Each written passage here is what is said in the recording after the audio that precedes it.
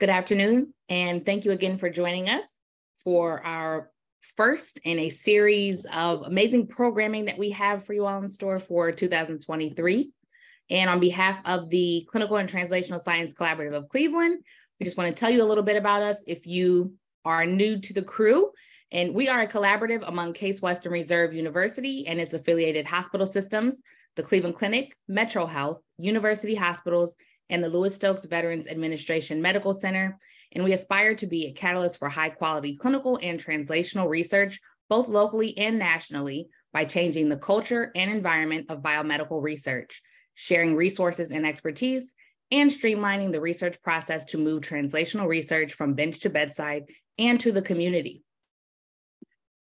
We will start today's presentation with Dr. Clara Pelfrey. She is an associate professor at Case Western Reserve University School of Medicine, serving as director of program evaluation for the Clinical and Translational Science Collaborative in Cleveland, Ohio. She holds a PhD in medical microbiology and immunology from The Ohio State University. Her experience includes 19 years in translational research, studying the immunology of multiple sclerosis. Dr. Pelfrey has served as a PI on her own R01 grant and as a reviewer on NIH study sections. She is co-inventor on a patent and has been involved in clinical trials on MS. This has provided her with a thorough understanding of clinical and translational research. She served as a scientific review officer for the Congressionally Directed Medical Research Program and the Institute for Educational Sciences, where she ran peer review panels for biomedical and educational research and prepared scientific summary statements to communicate with principal investigators. Dr. Pelfrey's other experience includes serving as program officer for a Cleveland Clinic pilot grant program and teaching in the graduate and medical schools at Case Western Reserve University. Dr. Pelfrey served as the chair of the Translational Research Evaluation Topical Interest Group within the American Evaluation Association in 2016 through 2017, and again in 2019 through 2020. Since 2016, she has been an active member of and currently leads the Retrospective Translational Science Case Study Work Group. This group has published a detailed protocol for conducting successful translational science case studies, and in 2021, published the first translational science case study in the JCTS. Dr. Pelfrey, the floor is yours. Thank you, Julie. Let me just project. There, can everybody see my slide?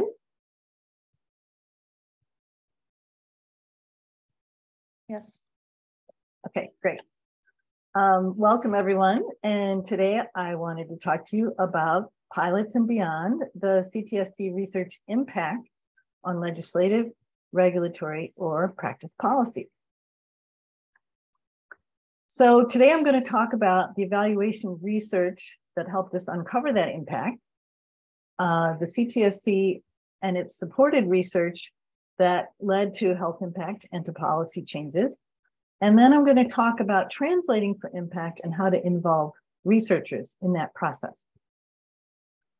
So in evaluation research, we gather evidence of how research leads to outcomes such as improved health or improved health care, and also informing public health policy or new clinical guidelines. And one way that we gather that evidence is conducting translational science case studies.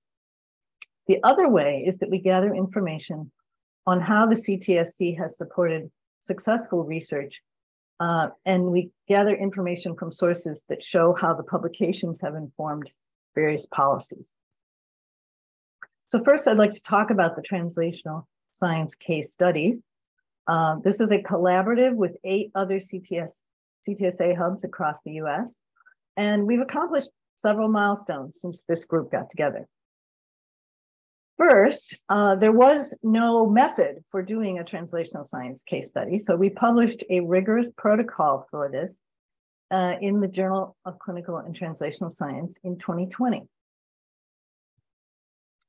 And then just this year, we were approached by a research organization that makes audio pods, or basically podcasts, on various forms of research. And that has been published It's called Charting How Research Leads from Discoveries to Improved Health. We also successfully lobbied the Journal of Clinical and Translational Science to create a new manuscript category specifically for these translational science case studies. And they felt it was important enough that they made it free to publish with gold open access. We created a classification system for the translational science case studies, and that was so that we could do cross-case analysis. And by cross-case analysis, I mean sort of a meta-analysis comparing cases to each other and looking for common themes, such as the things that helped facilitate the research and the barriers and challenges that they had to overcome.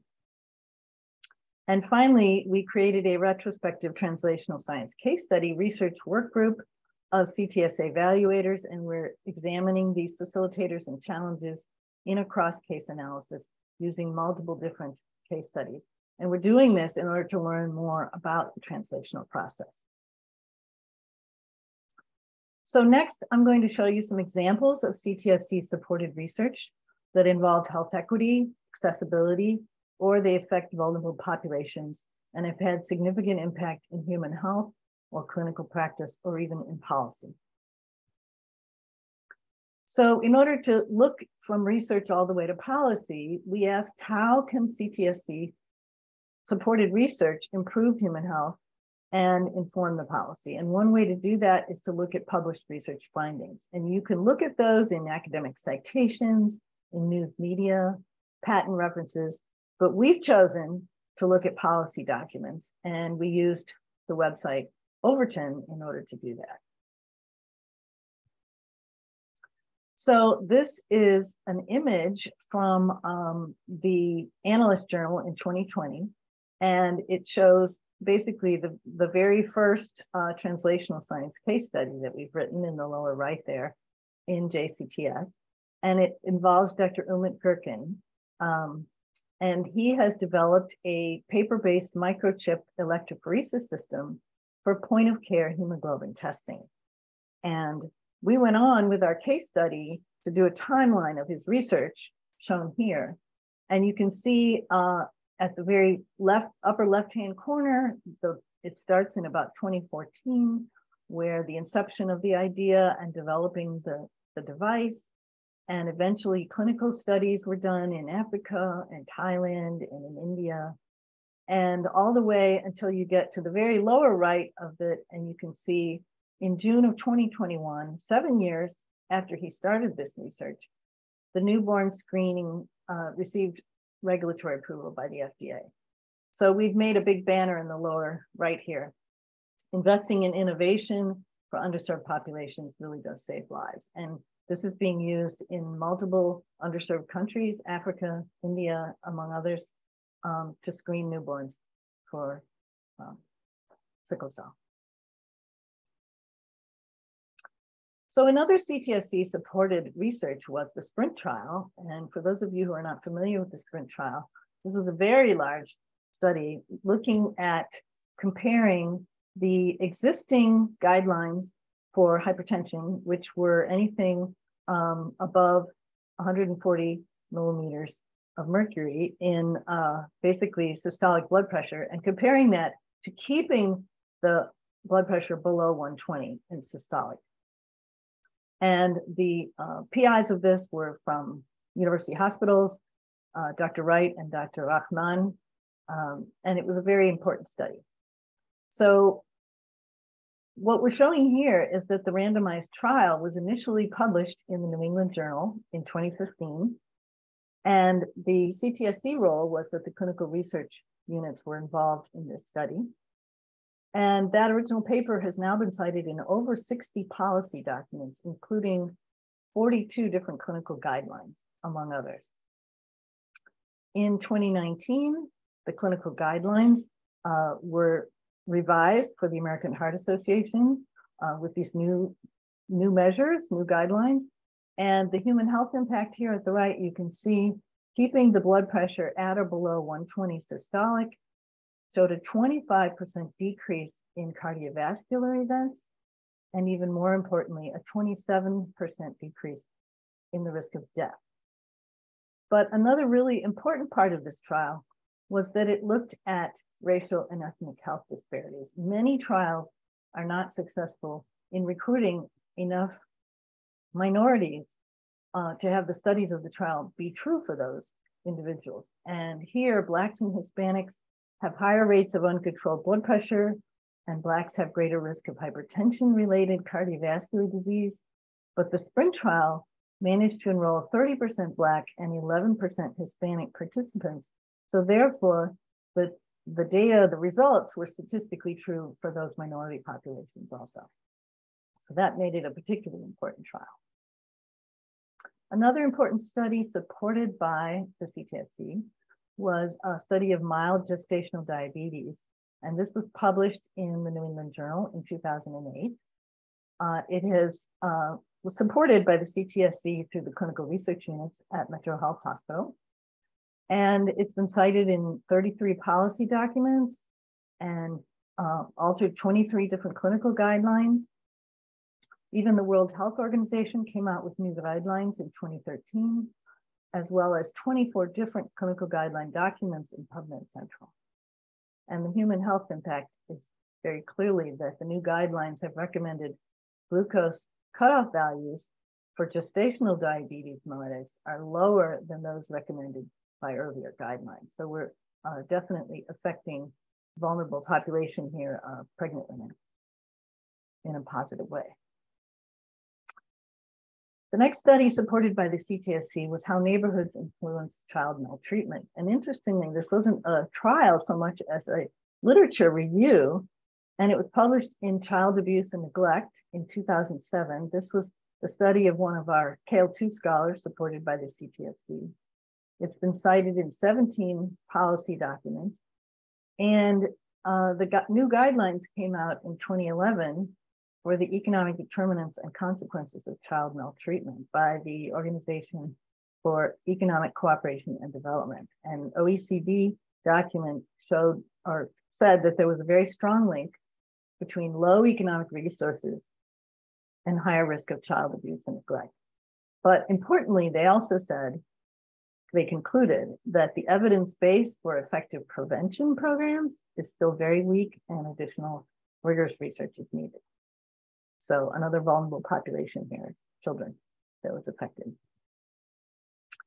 So how do we improve evaluating and communicating the health and societal benefits of clinical and translational sciences? Well, one way is to start the research planning with the impact in mind, the ultimate impact in mind. And so this new model was created in 2018 by the people at Washington University, and it's called the Translational Science Benefits Model. This is a new framework for assessing the health and societal benefits of clinical and translational sciences. But what's new, brand new, is that they've created a toolkit. And so I'll talk you through the conceptual model that they have. This on the left, the resources are what go into your research, the people and the grant money and the laboratory, everything that goes on is the resources. Then you do your research activities. And typically the scientific outputs, the outcomes are often publications and grants. That's what's typically been used for evaluation results. But this model says it needs to go further. It needs to go past dissemination and implementation into real benefits for society. And these benefits include these 4 categories, which I will show you in a little more detail here. Clinical benefits include new procedures, clinical guidelines, tools, devices, and products. In the community, the benefits include health activities, care, programs, and health promotion. Economic benefits include new commercial products, financial savings and benefits, as well as policy and legislative benefits include advisory activities, policy, legislation, new guidelines, that sort of thing. So the WashU people have recently published this on their website. It's called a toolkit helper. for translating impact. And it's really intended for researchers. And it helps talk them step by step through thinking through what sort of impact their research is going to have ultimately. And in a little bit more detail, first I want to say how the toolkit is supposed to be helpful. It helps clinical and public health researchers at any career stage. It can integrate impact throughout the research process by using this model. And it helps researchers both plan, track, and demonstrate the impact of maybe their single project of research, perhaps an entire complete body of their work, or the work of whole programs and centers. So how does it work? This toolkit, Translating for Impact, has 3 parts. It has a plan, it has a tracking, and it has demonstration tools, 9 tools altogether. So in the planning phases, you have the roadmap to impact, sort of mapping out how you're going to get to that impact, the benefits you expect to have, who your partners are, and who's going to manage your team. In the tracking part, you literally track the impact that you're having. You benchmark progress on various metrics. And in the demonstration phase, you have a product navigator to choose the impact product for your audience. Case study builder, again, we're talking about case studies, another type of them here. Impact profiles and dissemination planners. And I intend to show you just 2 of these, the roadmap to impact, which is at the very start of all of this, and the impact profile that will result at the very end. So this is an example of the roadmap to impact. This is, again, intended for investigators to map out each of these challenge, the value, the partners, where equity comes into this and inclusion, how they're going to disseminate it, what are their impact metrics, who's on their team, and the potential benefits they expect to get. And it's been shown that if investigators are thinking about this at the start of the research, they're more likely to actually get to those impactful benefits at the end. And here is an example of the ultimate impact profile. This one is a research study. It's a single page, 1-pager of the impact profile of a study where they were reducing teen pregnancy with contraceptive choice project. And it has a section here for the research highlights, which resulted in dramatically lower teen pregnancy rates compared to the national average, and also dramatically lower abortion rates compared to national average, as well as over $5 million in Medicaid cost savings. And you can see lower on this is another portion called the key benefits. And this details those societal benefits that are in the model. The clinical benefits, new guidelines, they established a new community health center. They resulted in significantly lower teen pregnancy and abortion rates, and provided supporting evidence for the Supreme Court Hobby Lobby case, and saved an estimated $5 million in Medicaid costs. So in summary, the CTSA program's goal is to accelerate the translation of research findings into improved public health, and evaluation research using translational science case studies to uncover that impact is one way that we show that. And also we can teach investigators how to use the Translating for Impact toolkit so they can approach their research with the ultimate impact in mind. Thank you very much for your attention. Thank you, Dr. Pelfrey. That was wonderful. And now, Dr. Toly, let's learn a little bit about you before you begin your presentation. Dr. Valerie Toly is an associate professor and holds the Carl W. and Margaret Davis Walter Professor of Pediatric Nursing at the Francis Payne Bolton School of Nursing, Case Western Reserve University in Cleveland, Ohio. She has led pioneering research through a sequential series of studies illuminating the experiences of families caring for children dependent on life-saving technology. For example, mechanical ventilation, feeding tubes, at home. Her studies have been funded by the Society of Pediatric Nurses, Sigma Theta Tau International, and the National Institute of Health, National Institute of Nursing Research. Dr. Toly's major research contributions include leading descriptive investigations into the impact of caregiving on parents' mental health, normalization efforts, family functioning, conducting randomized controlled trials of resourcefulness and mindfulness interventions on parents' physical and mental health, stress, self-management, for example, sleep, and highlighting mothers' experiences throughout the transition trajectory prior to and following their infant's discharge from the neonatal intensive care unit. Her research has been featured in national and international scoping and integrated reviews, theoretical and empirical work, and professional books by nurses, physicians, and other healthcare professionals around the globe, and integrated into practice and policy guidelines of national and international pediatric medicine and nursing associations. Dr. Toly is currently the PI of a large RO1 study entitled Resourcefulness Intervention to Promote Self-Management in Parents of Technology-Dependent Children, funded by the NIH, National Institute of Nursing Research.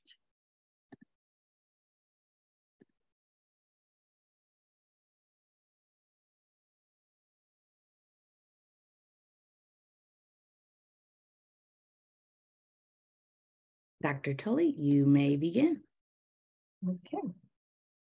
Thank you so much for that introduction and for this opportunity to share a little bit of my experience. I really appreciated hearing from Dr. Pelfrey some of those actual toolkits. I did not have that in hand when I was developing this presentation, and I look forward to using that in the future, especially to look at the impact profile from the outset of research.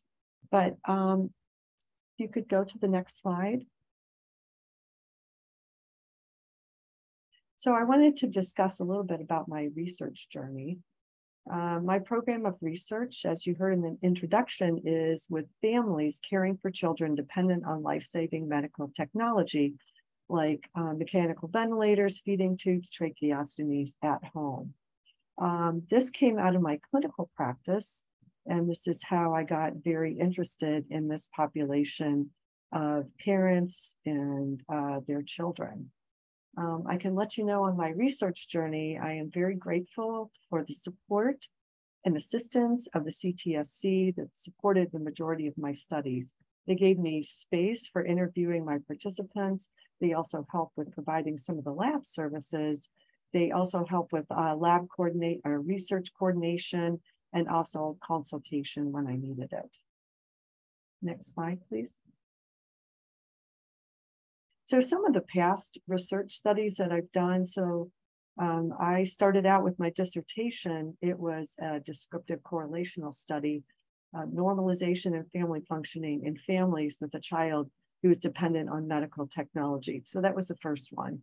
And it's really serendipitous that I happened to find somebody that was in the Boebel Health Center for the neonatal follow-up study that actually told me a little bit about the resources at the CTSC. So that was my dissertation. That led to a 12-month follow-up of these very same participants. So it was 12 months later. The next study that I ended up doing was I found with this descriptive correlational studies and the follow-up that the only predictor of family functioning in these studies was mother's level of depressive symptoms. And I interviewed each of these parents as I was doing these studies.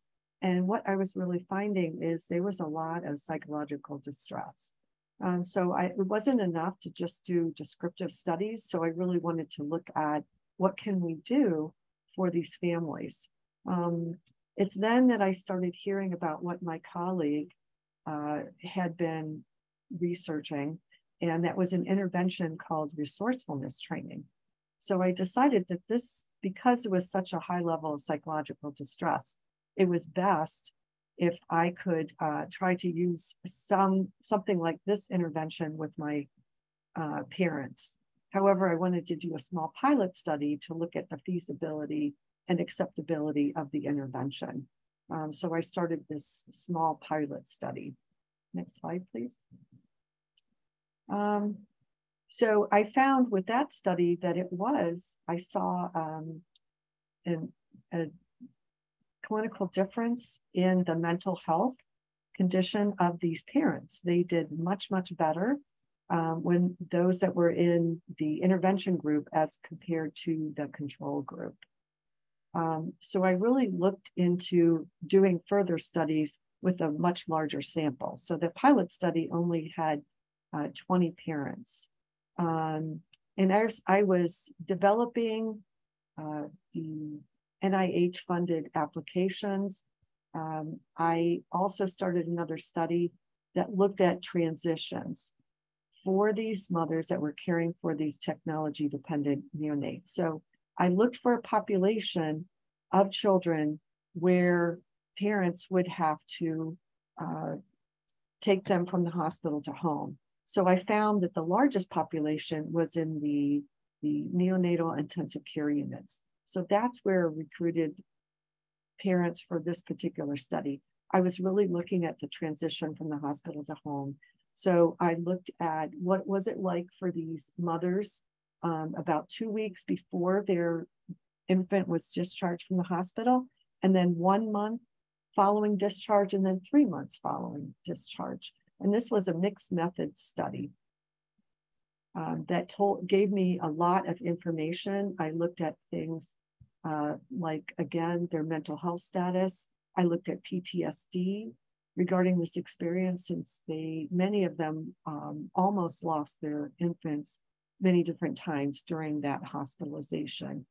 And I looked at messages they had regarding transition, discharge teaching, and then what were their considerations after they got home from the hospital? What do they wish that healthcare providers would know?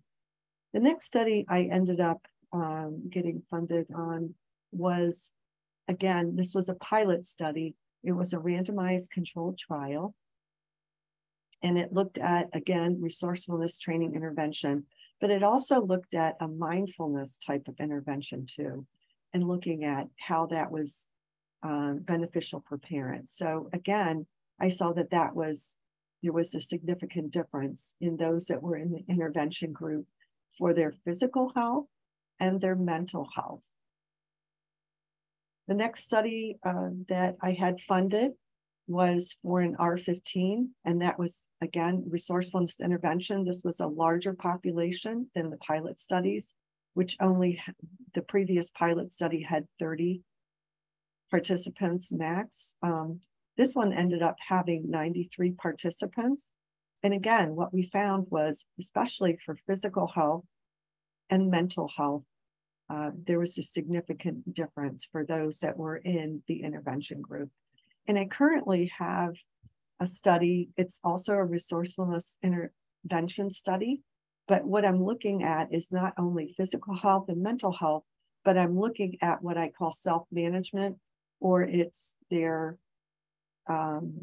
sleep and health promotion types of activities. Next slide, please. So when I thought about this opportunity to share with you, how did I find out about translation of my research into evidence? And I really, when I had the opportunity, was asked about any kind of policy types of changes or legislation. And I really had to think about that, because what I had found in the past, when I had done some analysis of where my research is being used, what I found is that it's generally used in practice guidelines. Now, I did not do an exhaustive search like Dr. Pelfrey and do case studies, but I did look at examples that I could share from my research with you. So what are some potential options as far as translating research into evidence to inform practice? First of all, it's professional organizational practice guidelines. And these professional guidelines can influence practice and care of individuals. So some changes may not require state or national legislation. And then the second option that I found as I was searching through the literature is the integration of research in theory development. So that was the other thing that was a little bit surprising to me, is that the results from my research was used in model development to assist with reconceptualization of practice in some way. Next slide, please. So some examples that I wanted to share with you of the influence of my research and some practice guidelines were from the American Academy of Pediatric and the Council of Children with Disabilities. They came out with a clinical report for non-oral feeding for children and youth with developmental or acquired disabilities. And this is really guidance for clinicians rendering pediatric care.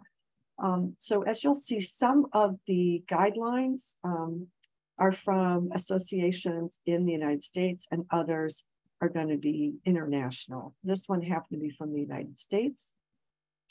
The second one is planning consideration for persons with access and functional needs in a disaster. And this was an informational paper for disaster planning. And this was for the Office of the Assistant Secretary for Preparedness and Response. And this was in 2018 for the United States. Next slide, please.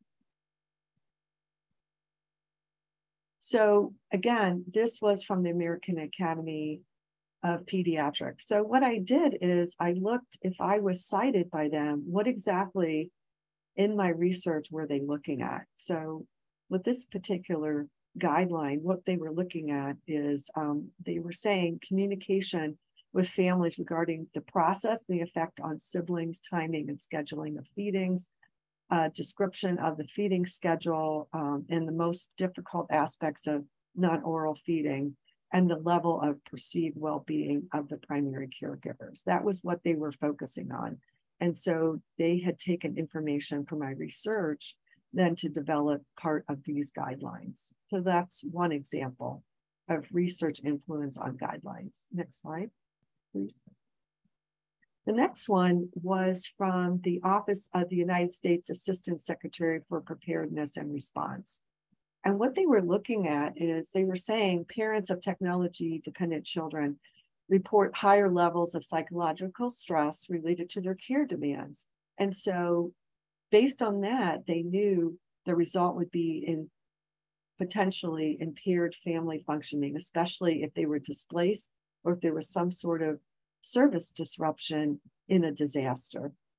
So that's how my research was used in that particular guideline. Next slide, please. And there's further guidelines that I wanted to highlight as examples. And this was from the National Perinatal Association NICU Discharge Preparation Transition Planning. And that was most recent. And that was from 2022. And then there was a pediatric home mechanical ventilation. That was from the Canadian Thoracic Society Clinical Practice Guideline. And that was from 2017. Next was a guideline for non-invasive and invasive mechanical ventilation for treatment of chronic respiratory failure. That was in 2017, and that was from Germany. Next slide, please. So first of all, this came out from the National Perinatal Association for their NICU discharge preparation and transition planning, and it was an interdisciplinary guideline.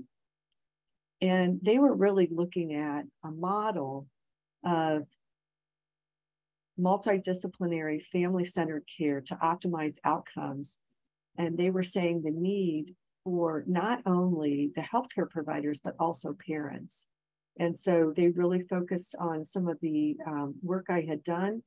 And there's a publication that I have about mothers' voices. And so this was pre-discharge and post-discharge. We were talking about what were their needs and what did they really desire. And they really had some strong messages for healthcare providers about what we can do to help them in that discharge education and how they wanted to be an integral part from the very beginning. Next slide, please. The next one was from the Canadian Thoracic Society, the Clinical Practice Guideline, and they looked at a couple different factors from my research. One was related to family functioning and related outcomes.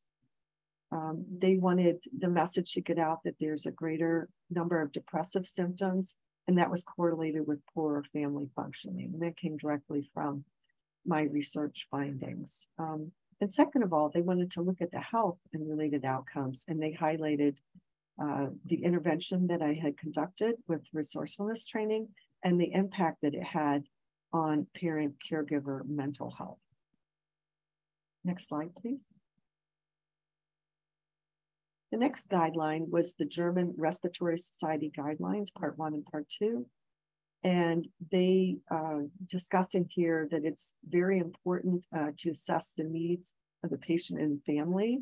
And so they got into what are some of the family factors that individuals that are going to be taking care of these children at home, what do healthcare providers need to be concerned about? Next slide. So not only can research be translated into clinical guidelines and into practice, but also in theory development. And again, like I said, this was a little surprising, but I'm very glad to hear that. I do teach a course here at the School of Nursing related to theory. And I often teach my students about how you have a theory at the outset of your research to kind of frame the research. And it's really testing a portion of the theory, and you do the research then, but it should fold back into theory development. So here we are, reconceptualizing children's complex discharge with health systems theory. And this was from a group in Ireland in 2014. And then there was a shared decision-making model regarding assistive technology for the child with severe neurological impairment. That was in 2014 from Canada. Next slide, please. So the health systems theory development by nurses in Ireland really used my research from 2012. So this was my dissertation research, was used to support identifying barriers to effective discharge and development of a theoretical framework that emphasizes effective discharge planning procedures, individually tailoring family support and education, and the recognition of the potential emotional, social impact on the child, on the siblings, and on the parents. So this is their theory. Next slide, please. Next slide, please.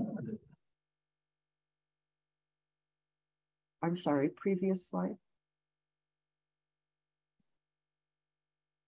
Okay, and this next theory has to do with the Pediatric Outcomes Research Team and the Can Child Center for Disability Research. And they looked at, in this theory, the introduction of medical technology for children that had a severe neurological impairment and how it impacts family. It influences their daily routines, the frequency and intensity of their interactions with the healthcare system. So they developed this shared decision-making model for discussions with these families when they're going to be introducing the use of technology or the life-saving medical technology with a child. So final slide. So in conclusion, publishing and disseminating findings from research studies provides evidence for incorporating evidence into practice guidelines and future theory development. Plus, it provides a catalyst for future regulatory policies. So the partnership between research scientists, clinicians, professional organizations, regulatory bodies, and policymakers is imperative to improve healthcare delivery and the health outcomes for individuals, families, communities, nations, and the world. So thank you so much for your attention.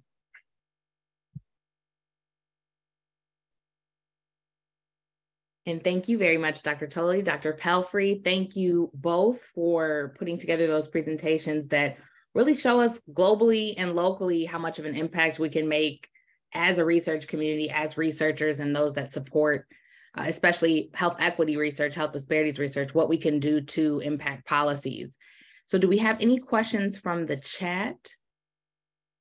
Oh, and Dr. Pelfrey put a link to Overton in the chat. Dr. Pelfrey, if you wouldn't mind reminding us what Overton is and how it can be used. Overton really is it's a small startup, believe it or not, but it's based over in the UK. And essentially it's a site for connecting people, researchers or organizations, in finding how they have informed policy. And you use it by getting either the DOIs from the publications and put them into an Excel sheet, and then you basically paste them into Overton, and it will look up all of those papers and find every policy citation, every policy document that has cited that paper. And then you can drill down in about 100 different ways to find, which organizations are citing it, and how are they citing it, and they'll actually give you the policy document, so you can look up how they're using it and everything. So it's very powerful. In some cases, it's almost too powerful because it's kind of overwhelming when you go use it. But it allowed me to do those little timelines sort of thing of, it was cited by which and what has it led to, and that sort of thing. Okay, excellent. Thank you. Dr. Toly, if you could tell us a little bit about your state of mind before you were even cited in any of the policy documents. Were you thinking about policy and the impact that your research could have on, the lives of children across the world and parents? I think I could say that it was actually my dream to look at how my research could impact practice. Like I said, I was a pediatric home healthcare nurse for several years before I went back to get my PhD.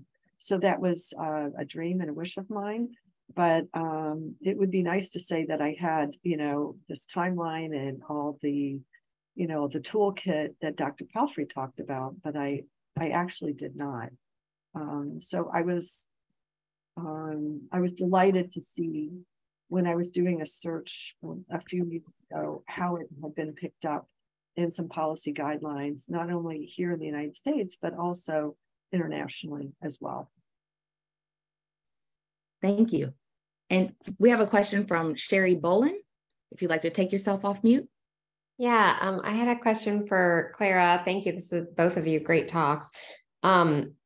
This is more of a practical question. For the translational science benefits model, I played a little bit on their website, and I love how you can sort of type things in and then it'll show up in the document. But have you tried to use that at all? And do you know if you can, it sort of goes to their website. Are you able to download it and use it on your own website as opposed to just theirs? And if you have an empty bucket because there's an area you haven't done anything with, like say economic benefit, does it leave a blank there, or will it just not have it there because it looks weird if it's sitting there with a blank? So it's more of a practical question, how you use it.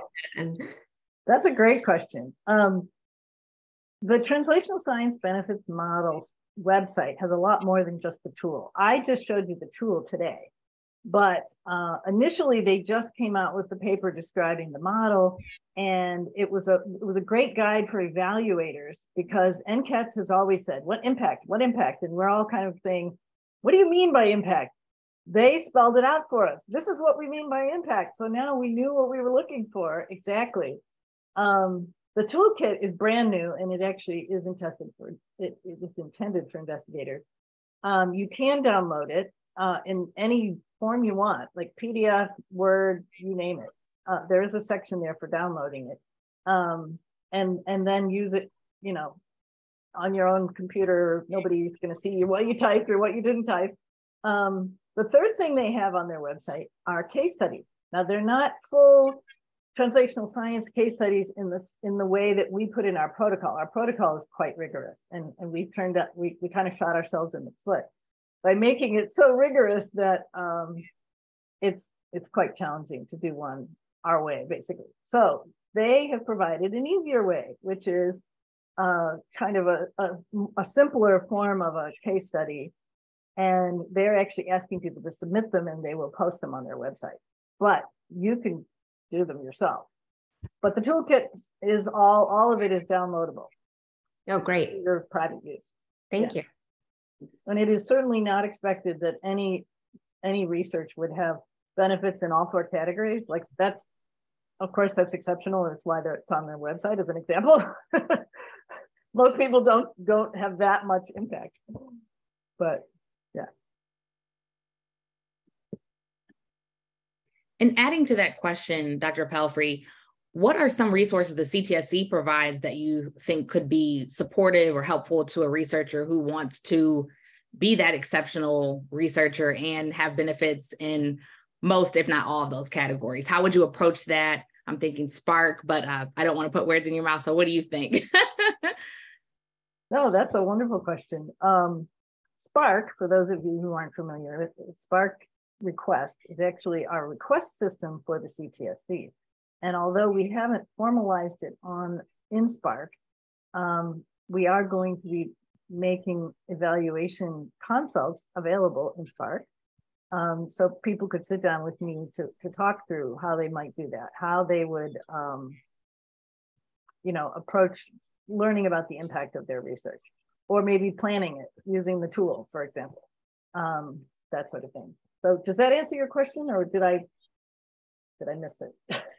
No, you absolutely did. Do you think there are any other services that could complement that the CTSC provides? Oh, well, there's lots. I mean, the CTSC has pilot awards, and we are going to be soon, when we get refunded, say when we get refunded, we're going to have a voucher system. So that will even expand the number of things that investigators can use in the CTSC and be funded for through the CTSC. And they will include, they have to be multi-center trials or multi-site studies, but then they can get vouchers. You also can get statistical help, research design help, regulatory help, all of these things. If you're unfamiliar with what the CTSC offers, yes, wonderful. Delise posted it, spark.case.edu.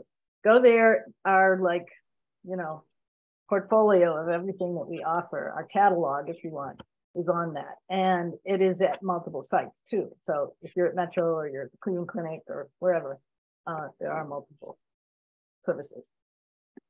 And we have the READI consultations, of course, which Delise can tell you about. Absolutely. So that's research, equity, accessibility, diversity, and inclusion.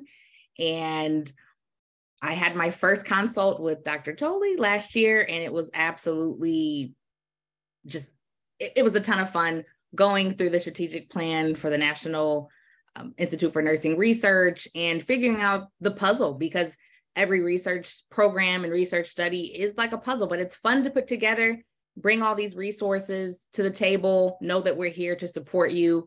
And I'd like to put up a slide, and maybe this will trigger some questions from our attendees. So why does research matter for policy? And we've heard a lot from our presenters already, but when we think about how it can help identify critical problems, expose benefits and harms of policy solutions, potential and those that already are in existence. It helps estimate costs and consequences of policy proposals and aids in real-time decision-making. What are people thinking when we see this, whether it pertains to your existing research program, a research study that you're thinking about doing? What are some thoughts? And feel free to take yourself off mute if it's easier to say it.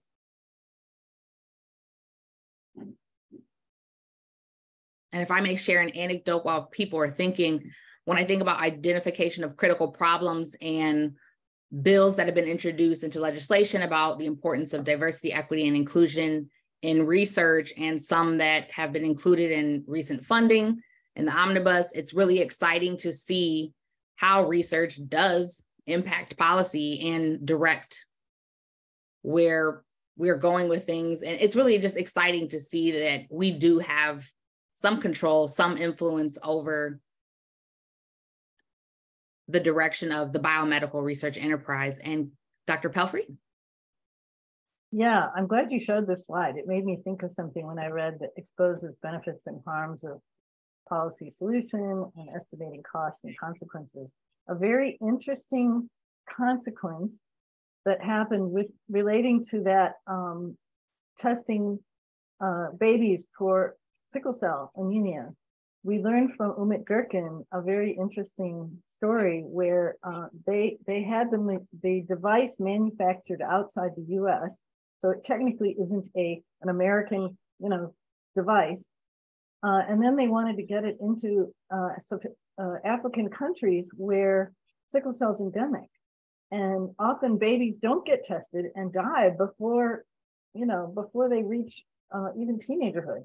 So, but one really big problem that they encountered was all the tariffs that were slapped on this device coming into the country suddenly made it not affordable for the very people who needed to be able to afford it. Like it was designed in mind and manufactured outside the US with the thought that it would be inexpensive for low resource countries. And then those very same countries slapped all these tariffs on it because it was American, supposedly. And then suddenly it wasn't that affordable anymore. And so this is a huge problem that, the investigator who invents this device has absolutely no control over.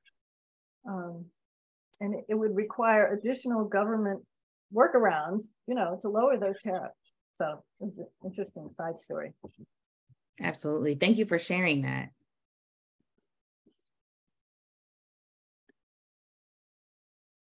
I'm curious about research related to policy about for-profit healthcare. Your thoughts? This is a question from Christina Wong in the chat.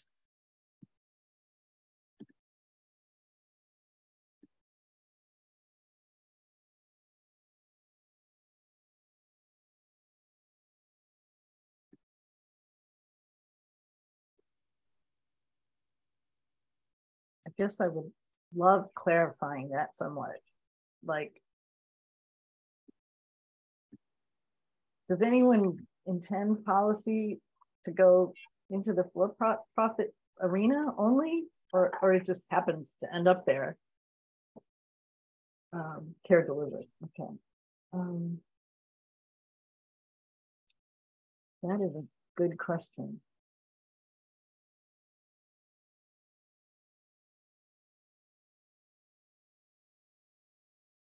Yeah, I think that one's more for Valerie. The mental health part. Okay. I'm looking at the whole question because it's coming in pieces. Curious about research related to policy for mental health.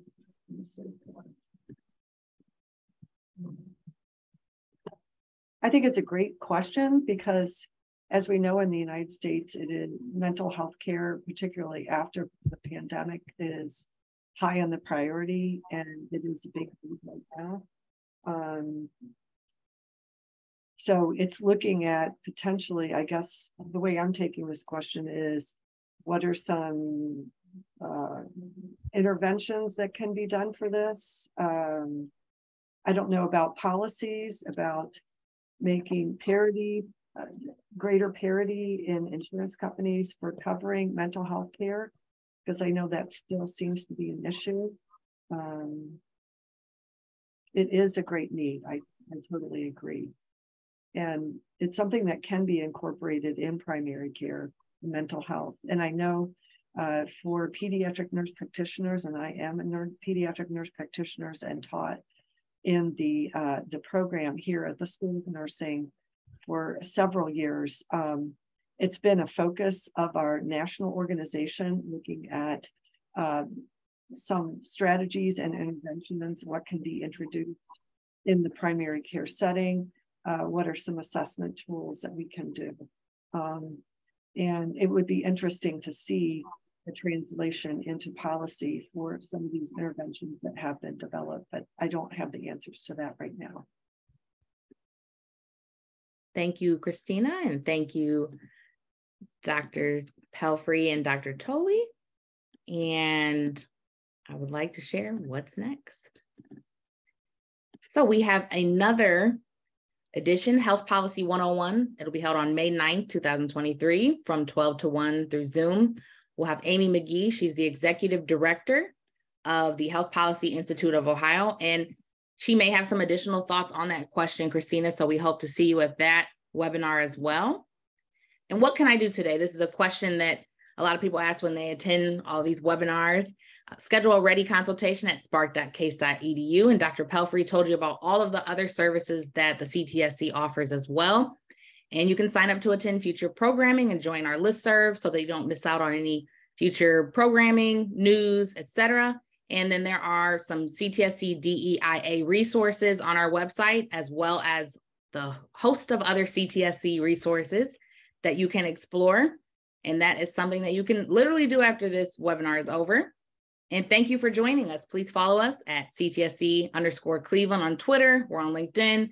You can email us and you will receive a response. So we hope that you enjoy the rest of your day. And it is almost 1 p.m. So thank you so much again for your time. And we hope that you benefited from attending this program. Thanks, Jalise. Thank you. Thank you, Jalise.